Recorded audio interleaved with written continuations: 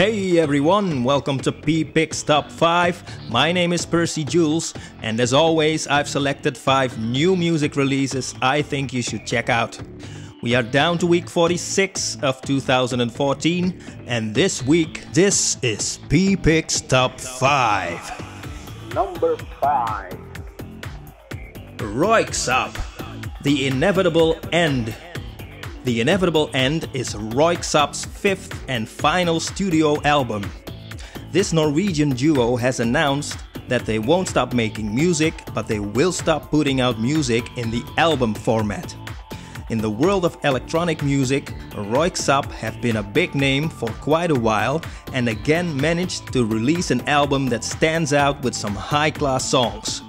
The Inevitable End is this week's number 5. Number 4. Nick Jonas. Nick Jonas. This self-titled album is Nick Jonas's second solo studio album. The album contains a few really good pop songs and features a few collaborations with some other singers. The songs are amazingly well produced, which makes them very pleasant to listen to. Nick Jonas is this week's number 4. Number 3. Winnie Williams, Bad Girl. This great 4-song retro EP is Winnie Williams' first official release. It turned out to be a sweet-sounding quartet of quality songs that are produced in such a way that it'll give you the impression that you're dealing with a big pop star from the 60s. Bad Girl by Winnie Williams is this week's number 3. Number 2. Citizens and Saints, Join the Triumph.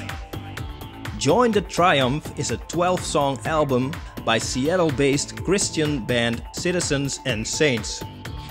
The music they play is a kind of alternative indie rock, and the songs on the album also have a retro 80s feel to them.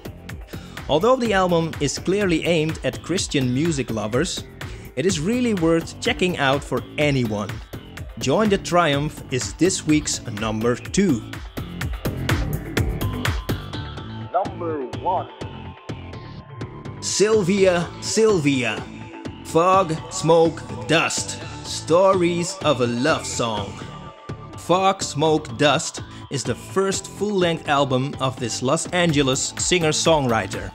And at her first go, she managed to create this ingenious constructed album. The music on the album could be described as experimental, alternative R&B pop with some retro elements, but it's actually very difficult to categorize. That on top of her very recognizable singing technique make for a unique sounding piece of art. Fog, Smoke, Dust is this week's number 1.